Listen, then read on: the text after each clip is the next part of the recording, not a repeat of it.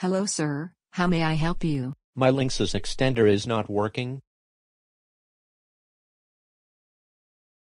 How to set up Linksys RE6350 Wi-Fi range extender.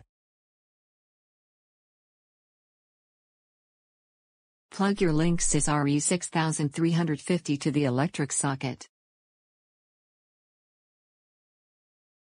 Grab your wireless device in your hand and connect your Linksys RE6350 with your existing Wi-Fi router. Now you have to open a web browser on your wireless device.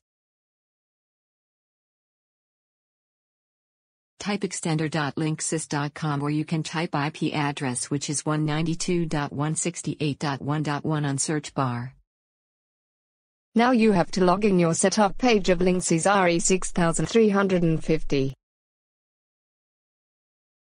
After login, follow the on-screen instruction for Linksys RE6350W setup. Now you are successfully connected with your Linksys RE3000W Wi-Fi range extender. If you still facing problem while connecting with extender.linksys.com, just give us a call on our toll-free number +1 80098367323. Thank you.